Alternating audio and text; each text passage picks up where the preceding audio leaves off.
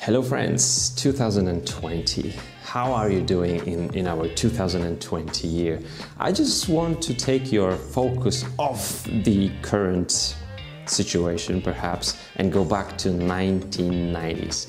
By the way, let me know what had you been doing in 1990, 1991, 92, because these are the years where this Shimano 105 1055 group sets was being produced. I was 10 years old and I was riding on some really cheap so-called road bike. I want to show you 7 things that were not there 30 years ago, and I will be doing it like this. I will show you how was it 30 years ago, then we'll go over to the bike from 2019 and compare the technologies. Not everything has changed, the basic principles have not changed actually, but there are some huge improvements. And so, my friends, 30 years ago there was no combo shifters. There was the braking lever and there was the shifting lever. So today it looks pretty much like this, right? This was a huge step forward in my opinion, because this was the lever that was mounted on the frame, and because of the routing of the cable, it was on the down tube. So you would really need to change the position on your bike a little bit to change the gear, like lean down to the down tube a little bit. Now everything is hidden here in the shifting combo. So we have the downshifting lever, and then in the Shimano system the braking lever is also the shifting lever, because there's another pivot and you can move the lever to the sides. You can see that in the second, but this was a huge leap forward. Really smart design, and today all of the companies are using different types of such combo. Just imagine, how was it 30 years ago, riding in the hilly terrain when you had to change the gears like every minute or so. So this was number 1. And the shifting combo, this was hugely forward. Braking, shifting, shifting, shifting, shifting. Of course, Shimano, Campi and SRAM will have different systems. This is my favorite one, the most intuitive, I would say. Everything you can do from this grip, from the hoods, riding on the hoods, really handy, well done. Doesn't take too much space, the system is hidden here. This one is with the hydraulic disc brakes, that's why it's a little bit larger, but how it works, I'm loving it. Number 2, there was no integrated spindles, and this is, doesn't seem like a very advanced technology what we have today, but yes it is, and it was big improvement. This is the spindle of the bottom bracket. This goes inside the frame. This is one crank arm, and this is the other crank arm with the chain rings.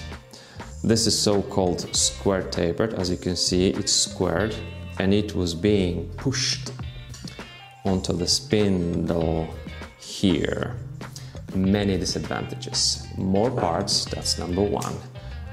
High weight, a lot of... This is heavy. This is heavier than a full chain set today with a bottom bracket. This is much heavier. It really weighs a lot. Shimano 105.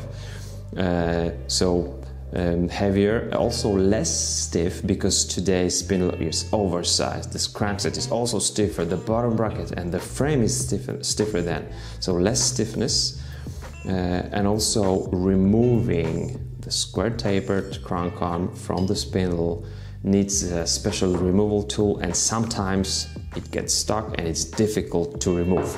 So this was also a big improvement.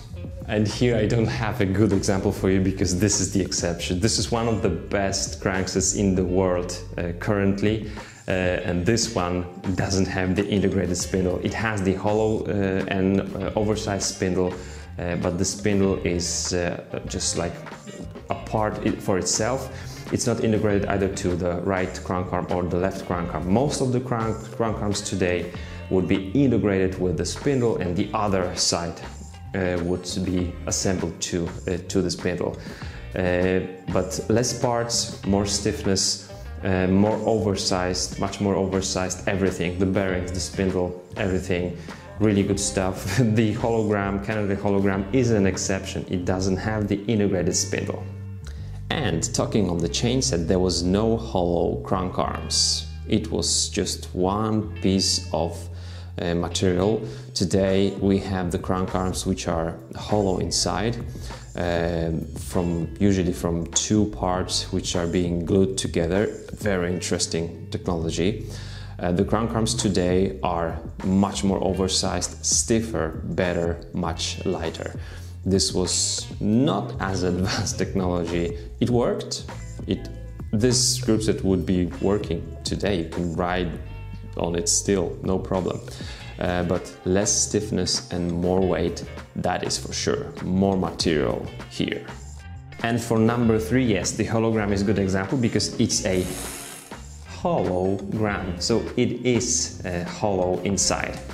If we compare the crank arms, you can see that the current ones are really oversized, so there is less material inside. There are quite thin walls, I would say, of these like Dura Ace, this hologram or other maybe carbon cranksets, which means less material, but still the stiffness might be even better than of these ones.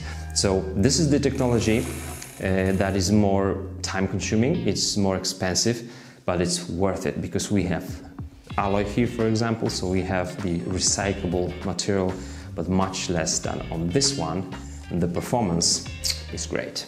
Now the brakes. Brakes are actually number 4 and number 5 that we didn't have 30 years ago. Number 4 is the disc brakes. We didn't have disc brakes on a road bike. We had the rim brakes in different versions, but this would be, I think, the main one. Yeah, for sure the main one, if not the only one on the road bikes or racing bikes.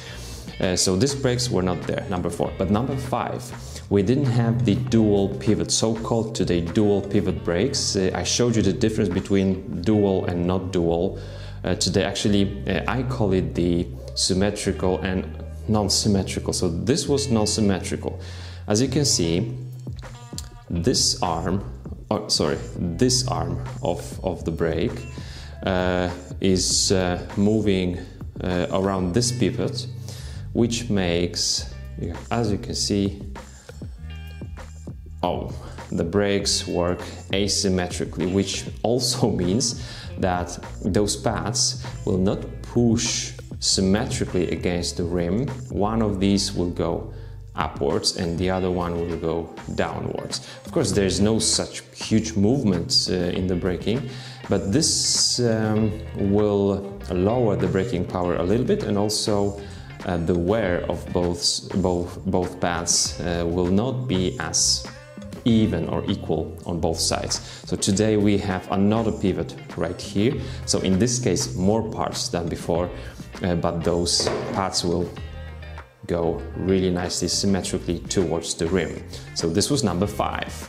I think everybody knows now how the disc brakes look like on the bike. The disc rotor is being assembled to the hub, and then the caliper is being assembled to either the fork or the frame at the rear. We can have hydraulic system, we can have mechanical system. It is very strong, really powerful, and as I said, we are not wearing down the rim, we wear down the rotor only. Good system. Number 6 is the through axles. We didn't have through axles, we had quick releases. Quick release with a very thin, how do you call this part here? It's not the spindle is here, and this thin part goes through the spindle or the axle in the hub, and then we are locking the wheel with this lever. This system is the quickest system for removing the wheel and putting the wheel back onto bike, but especially when we have a lightweight bike, lightweight wheels, and we are riding hard or we are heavier riders. The through axles really make a difference. The wheel will be more stiff. With the disc brakes, you will feel the difference. Also, if you have the rim brakes, such brakes, with the through axle, you might notice that there is less wrap or no wrap between the rim and the brake when you are rocking the bike, going off the saddle. So the through axles were not there.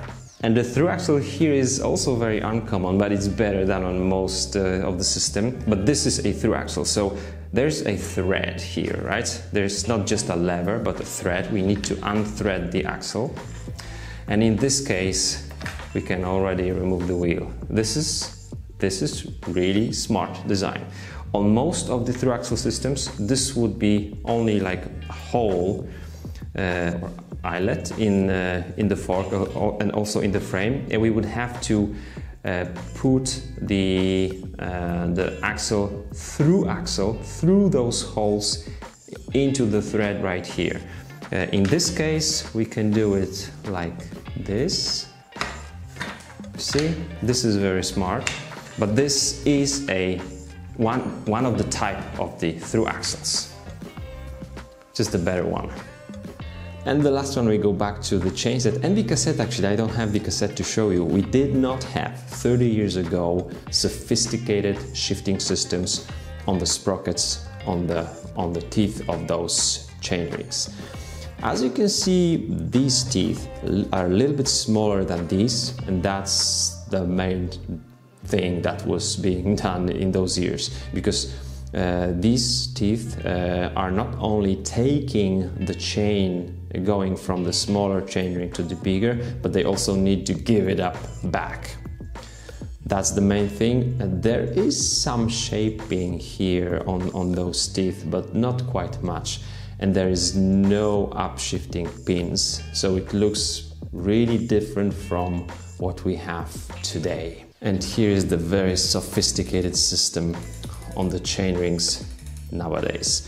As you can see, the height of these teeth is different. Sometimes you people ask on our forum whether or not you have broken the tooth because you didn't know. They just should be different.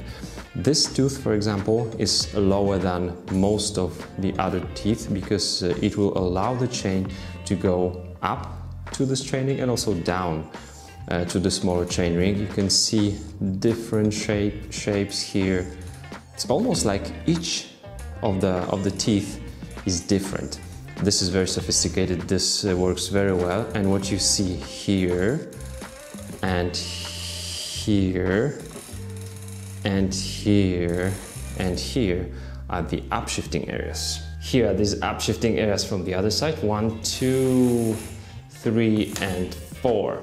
What these pins do, if you will notice that just before the pin there is also a groove in the bigger chainring, they will scoop up the chain when it goes from the smaller chainring to the bigger chainring. It works perfectly. It is very crisp, fast, and you can even upshift on the load. So while pedaling pretty hard, good system. Most of the cranksets today have it.